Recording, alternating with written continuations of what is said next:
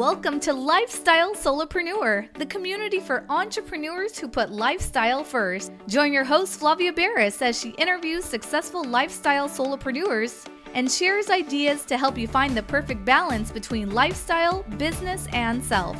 Flavia is an attorney, marketing expert, and founder of several online academies. She's been featured in major media, including BBC World News, The Wall Street Journal, The New York Post, ESPN Television, and more. Join us for this episode of Lifestyle Solopreneur. Hey, Lifestyle Solopreneurs. Today I have the absolute privilege of interviewing Laura Valvasori. She is the owner of Good to Grow Marketing and the founder of Flying Solo Academy. After spending over 15 years working in marketing roles for professional services firms, Laura left the corporate world to start Good to Grow Marketing. She saw a need in the marketplace for someone who could help companies create their big picture marketing strategy, connect the dots between all the disciplines, and link marketing to the overall business strategy. Working out of her home office, formerly a shed, in Oakville, Ontario, she has created a successful consulting business that allows her to leverage her talents, work with amazing clients, and gives her the freedom to focus on spending time with her family, staying healthy, and pursuing other interests outside of work, including yoga and boating.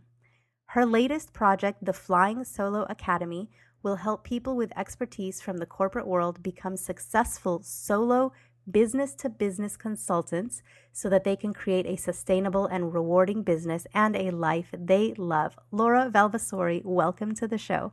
Thank you so much, Flavia. I'm excited to be here. I'm so excited to have you on, and I love that what you're focusing on next, your latest project, this Flying Solo Academy, helps people become solopreneurs, business-to-business consultants, as you say. And I think that's great because so many listeners on this show are people who are looking to shift from doing a job for an employer and taking those skills and transforming it into their own business that they control and becoming a solopreneur in something they're talented at. And I get the feeling that's a real fit with you, with what you're working on.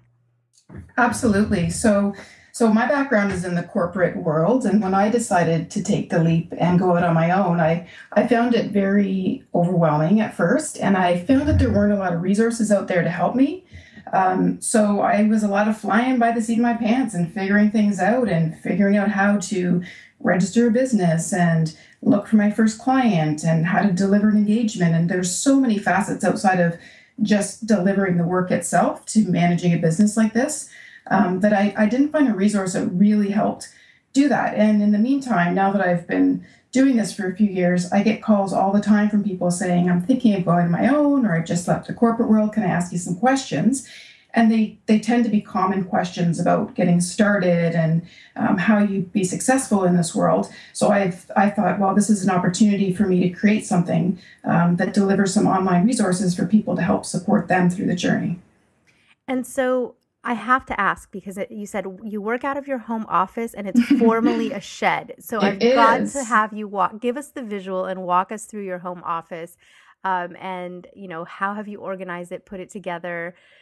Did you go with the industrial look? I mean, when you say shed, I was like, are you next to the lawnmower? Or out in the backyard. Did you finish cosmetically the interior? What did you do? Absolutely. So when I first went out on my own, my husband also works out of a home office. And I was starting to look at our home office and thinking about, how am I going to change this and move this if I'm working here? And he was saying to me, this is my office. So I started working out of the corner of our bedroom, which quickly became obvious that wasn't going to work as a long-term solution. And somebody made a joke about he's going to kick you out into the shed. So that started some wheels turning, and I'm blessed with a handy husband. So it quickly became a new project for us, and we converted what was a shed. It's about 50 square feet. Into an office. So we put hardwood floors in and beadboard on the walls, and I've got a little chandelier and a skylight, a little desk area and a little bench area, and that became the head office for Good to Grow Marketing. So it works year round. It's heated in the winter and air conditioned in the summer. So it's my space. It's small, but I think it's important to have your own space that you feel good in and you feel like you can focus in, and it becomes the space where you do your work. I love it. Well, that definitely, chandelier hardwood floor sounds a lot Yeah, fancier than the it's image I first tiny. thought in my head when I heard shed. I'm like, Exactly. definitely move all the gardening stuff aside. No, I mean, you've definitely created more of like an actual auxiliary, just office room into the house. And I think that's great. I, I'm a big believer in having your own space when you're a solopreneur that works from home, Mm-hmm. and even dedicating space in the home that ordinarily maybe you don't use that much, because a lot of people have Mm-hmm. a formal dining room and they end up not really using it for family dinners. Everyone just eats either in the kitchen table or maybe in front of the TV on trays, or whatever the family does. Or maybe they live here, lucky to live in San Diego where I live, where year round you can pretty much eat outdoors on your patio table because the Mm-hmm. weather's so nice. Right. And so for a lot of people are like, we never use our formal dining room, and they can turn that into just a gorgeous office area, sometimes even using the dining table as a big desk and Yeah, I going from think. there. So, I mean, I love what you did. I think it's funny your husband's like, "No, well, this was my home office first, Yeah, so you've got to exactly. go, territorial. This is my space," which you Yeah, would feel the same way now if somebody tried to move into your office. absolutely. And my kids, it helps create a little bit of separation with my family and my work as well. So my kids know that when I'm in the office, I'm working, and they'll come out the odd time, but they generally know that I'm on calls and I'm focused. So when they come home from school, they usually stay away from the office, and it becomes my own space. And it's a bit of a mental trigger as well. So if I'm in the house in the morning and I'm doing stuff around the house and it's time to go to work, when I walk through that door, I even say to myself, as cheesy as it sounds some days, good morning, good to grow marketing, and here's my workday starting. So it's a shift mentally, and I think that's important to create some of that divide. So, first tip from today's episode is to be intentional and thoughtful and to plan out your workspace and where that will be in your home if you work from home, or where that will be elsewhere. I know there's a lot of solopreneurs that go to these co-working centers that are popping up everywhere, which is a great option for anybody that really needs to get out of the home to get Mm-hmm. productive. And also, there's a lot of people that want to stay absolutely portable and always work remotely, and work out of one coffee shop one day, the other coffee shop the next day, and just hop from place to place. And even for people like that, it's a good idea to really figure out what you want to take with you. Maybe you have a dedicated rolling bag that is for, your rolling office, and it's got everything in there that you want to have with you whenever you're being productive. Your vision boards, your journals, your computer, obviously, and maybe a book to read if you get stuck and you just need a little bit of a break. And if you have a good selection of maybe your Kindles in there, nowadays people are switching from paper to Kindle. So I think that's a great tip. That's the first tip for the episode.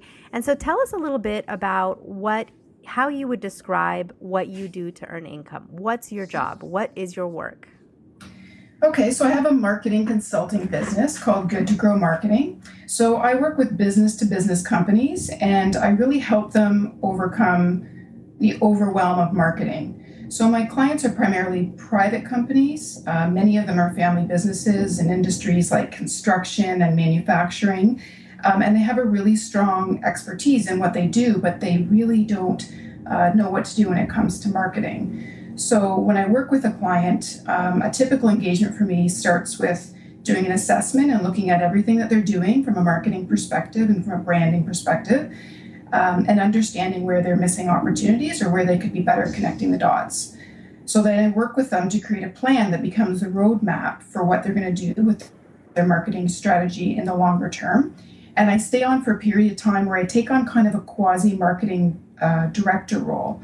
So I oversee some of the bigger pieces that need to be in place. For example, they may need a new website. So I'll help them source in the right vendor, and I'll oversee that project so that it actually moves forward and has somebody who knows how to manage that kind of work. And then in the longer term, I will either help them find an outsourced solution to support their execution, or I will help them hire somebody in who has the right skill set to be able to execute in the longer term. So overall, they get some senior level guidance at the beginning, but then they can bring somebody in to execute that at a more junior level. That's great. And how did you end up where you are now? What's your business journey from unless this was the first thing you started doing, but most No, people it end up wasn't. solopreneurs. No, I spent about 15 years working for professional service firms, so law firms and accounting firms. And there was a few things happening that led me to where I am today. The first was that I was just feeling worn out by the whole corporate world. I was commuting into the city every day. I had two young kids that were in daycare, and I just felt like I was always late and rushing and exhausted, and I just was starting to get to me. So at the same time, I had a successful career. I had been promoted a few times and I kept getting larger teams of responsibility, but I was starting to feel like I was moving away from what I was actually good at and what I actually enjoyed doing, which is marketing. So for me, it was all sort of starting to come to a head, and I was thinking about going out on my own, but frankly, I was terrified. I didn't understand how it would work. There were so many questions, and I wasn't ready to take the step. But I was starting to hear the same sort of conversations happening when I was meeting with owners of private companies, because in my latest role, I was marketing to private companies. So I was at events and things with private company owners often, and the same themes kept coming up. They didn't really understand what marketing was, or they were doing a few things, but they weren't sure it was the right thing, or they had someone really junior. And I was starting to see an opportunity in the marketplace for somebody with my skill set. So I'd say the final straw came when I had a conversation with my boss at the time. And we had just been in a meeting that a very kind of political driven decision was made versus what I thought was the right thing to do. And I was frustrated. And I left that meeting and he could see I was frustrated. So he said, why don't we grab coffee? And so we went downstairs and he said to me, do you know what your problem is? And I said, what? And he said, you care too much. And I was so taken back by that. And he said, just do your work, let it roll off your back. You care too much. You care too much. Go roll off your back and go home to your kids at night. Like, why are you worrying about it so much? And I was just so taken back. I thought, you know what? For everything I'm going through to commute into the city and work in the evenings and do all this stuff that I'm doing for this job, I want to do something where somebody cares that I care. And I want to feel like I'm making an impact and I'm having a relationship with a business that I feel I'm making a difference in. So, that night I came home and my husband, as I said, is a very talented renovator and woodworker and all that, but he's also a great listener. And we had a really open conversation and there were tears. And I said, I don't know if I can do this anymore, but I don't know that I can go out on my own. There's so many things I don't know. And at the end of the conversation, he said, what's the worst thing that could happen? You either try it and you don't like it, or you don't get any clients, and then you find another job because you're employable, and clearly this is not working. So I resigned the next week, and I had planned to take the summer off because it was the spring at that time. But a potential client opportunity came across my way from a former colleague that said, I think this company would be a perfect fit for you. I met with the president, who is now my largest client, and that was the start of Good to Grow Marketing. And from there, it was figuring it all out and growing the business. So that's my journey. It's so important to have the support of family. Not everybody does. You're lucky you No, have the I'm support very of blessed, family. yes. Some people, they tell their family, I want to leave corporate America or corporate Canada, or wherever you are, and I want to go out on my own. And the family looks at them like they just, said they want to jump off a bridge. Like they don't have that support. So good for you. Although he was very supportive. And then he found out you were going to move into his home office, right? Exactly. So then the conversation changed. So he didn't know what he was getting himself into. Exactly. And then you're like, well, you can remodel a shed for me. And he's like, all right, I'd rather do that than have to share my home office. Exactly. Solopreneurs get territorial, whether it's your home office or if you walk into your favorite coffee shop, you're like, hey, that's my table in the corner. Exactly. I always sit there. Exactly. This is my place. So let's talk a little bit about the future of your business. What do you envision for the future coming up? I mean, I know you have a project, Flying Solo Academy. Will that take up a ton of time? Will you have to take away time from Good to Grow marketing? How are you going to shift into this new area? Absolutely. So my intention with Good to Grow marketing has always been to create a business for myself that allows me to have a quality of life that I can still enjoy. So I choose my clients and I work with 3 to 5 clients at a time, depending on what's happening. So my intention is to still continue to work with clients, absolutely, but also to pursue this as a project, as something that's new to me, as building online resources and programs to support other people. And the intention of that is to develop over time. The site has just gone up. It's very, very early days at this point, but I've had overwhelmingly strong feedback at this time. So I know that there's a need for this type of information out there. So the balance will play out as I keep going, but at this time, I'm working with 3 clients right now on the consulting side and spending quite a bit of time on flying solo. I see. And then with your free time, because I know that it's important to you to maintain balance. I know that a huge component of that is time with family, but you also have some great hobbies. I know you do yoga, you're into boating. Are there any other hobbies, or those kind of your primary things you do for fun? Summer, we spend a lot of time boating, and our boat is 10 minutes away from our house at the dock, so it's easy to pop down during the week. And having not commuting at the end of the day and things like that allows me to pop down there sooner. So boating is definitely a big part of our summer. I also do a weight training program with a group of women a couple mornings a week, which I love because it gives me energy because I do it first thing in the morning. And it's a social aspect, which I think is something that you also really need to consider when you're a solopreneur. You're not with people all the time anymore. When you're in an office, there's always somebody going for coffee or heading out.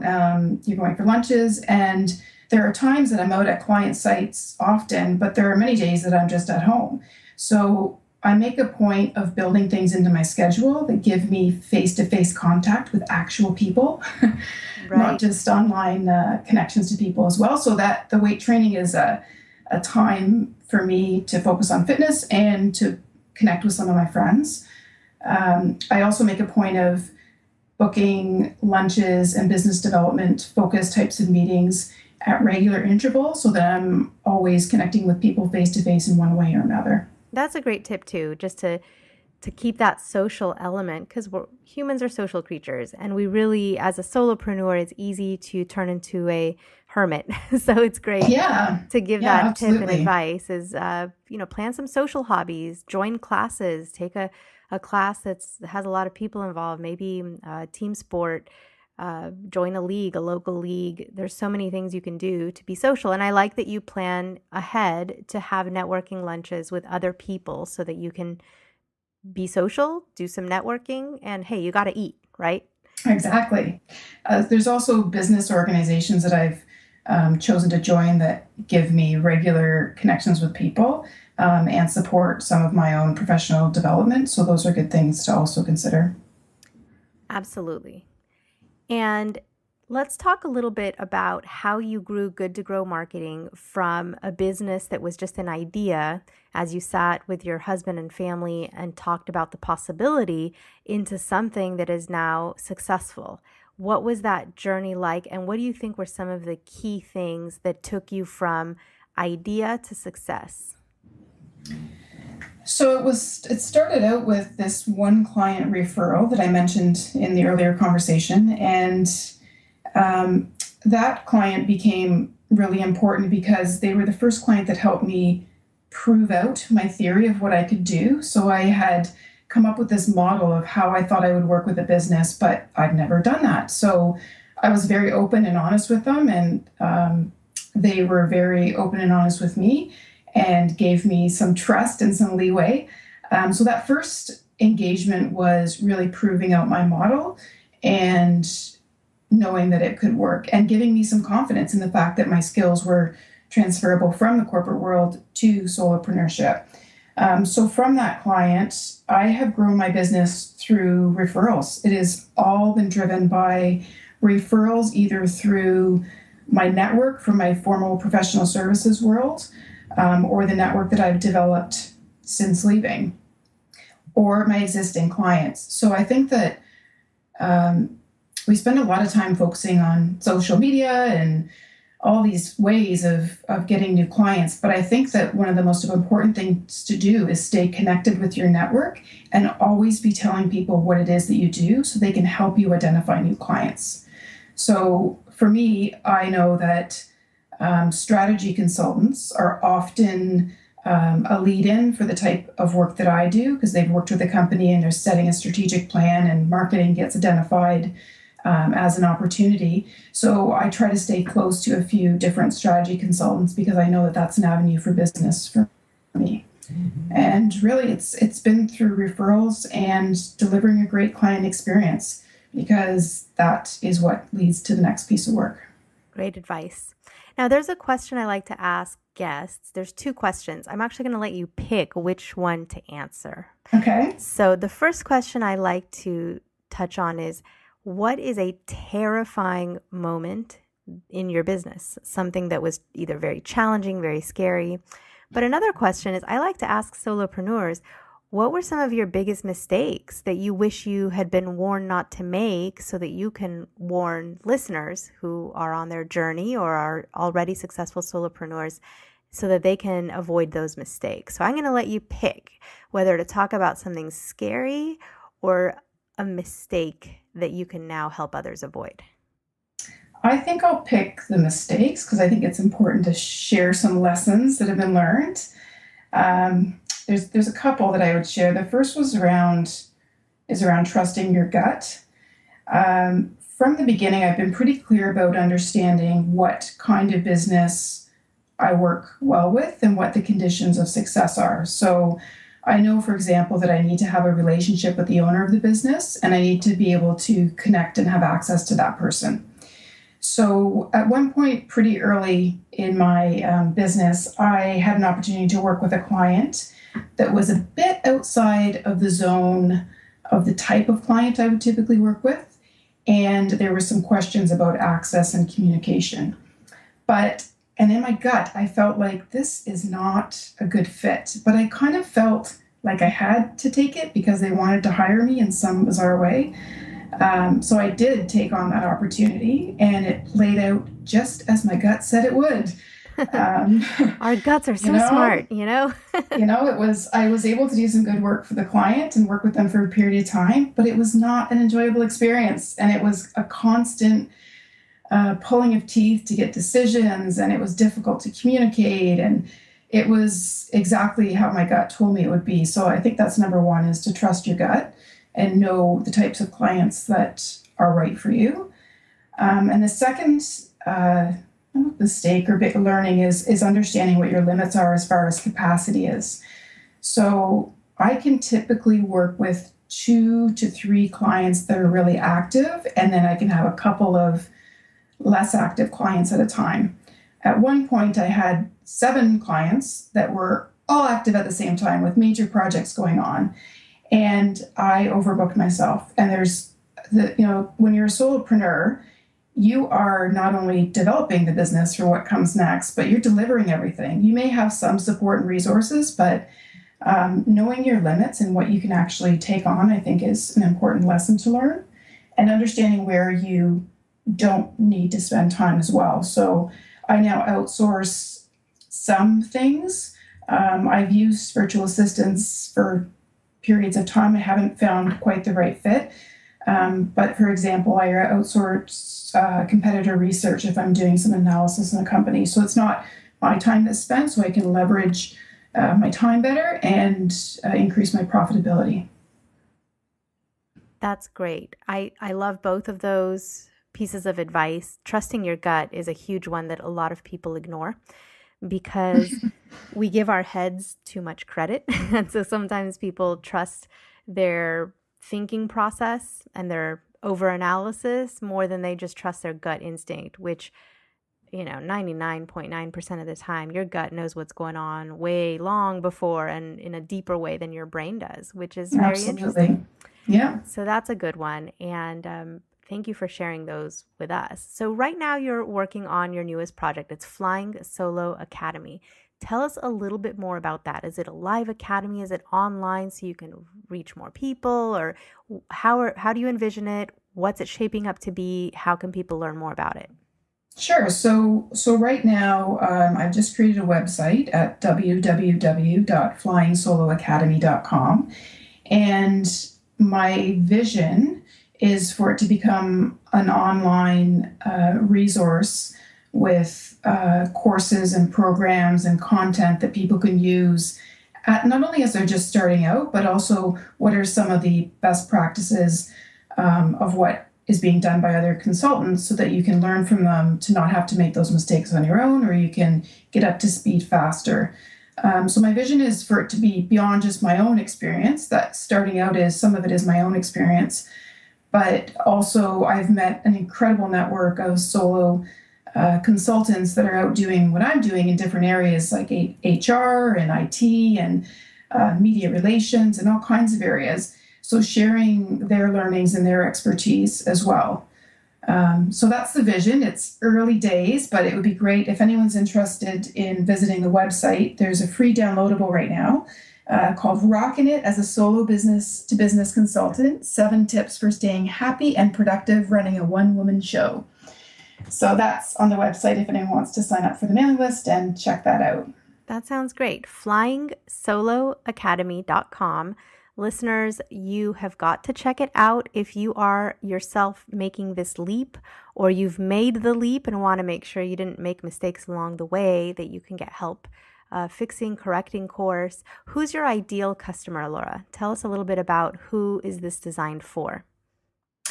I would say somebody who is near the decision of going out on their own to look at consulting and is interested in understanding what it entails a bit more before taking the plunge, or somebody who has left the corporate world and I'd say is probably in their first year of business and they are trying to figure everything out the way that I did. And my goal would be to help accelerate that learning and the time to success in the marketplace. Well, thank you so much for putting yourself out there to help your customers and to help this really important market. Because of what I do, the solopreneurs out there, whether they are a wannabe solopreneur, aiming for it, getting there, or if they've already established a business and they're just looking to grow it, that's my tribe. That's what I do. That's what the people I love to network with. And so for you to create an academy that helps that exact demographic really gladdens my heart. So thank you for everything you're doing. I hope and can't wait for your launch to go very well. And be very successful. And I do hope that people check out FlyingSoloAcademy.com. And Laura Valvasori, the owner of Good to Grow Marketing, the founder of Flying Solo Academy, thank you for being on the show today. It has been such a pleasure. Thank you, Flavia. It's been great. Hey everyone, thank you so much for joining us, and I hope you enjoyed the show. Don't forget to subscribe to this podcast, and if you leave a review on iTunes, I promise I will read every single review. If you know someone who makes a full-time living from part-time work, and maybe this is you, please visit LIFESTYLESOLOPRENEUR.com to nominate a guest or to nominate yourself. Because remember this, money doesn't buy happiness. But money in the hands of a happy person, there is no greater tool. Today's episode was brought to you by the Get Shift Done program. It's a lifestyle-changing online class to help you define your business and lifestyle ambitions, and to set goals in a way you've never experienced before. This class will 10x your daily productivity with methods that will blow your mind. And if you use a coupon code podcast, the class tuition is 99% off. Visit GetShiftDone.com to enroll today.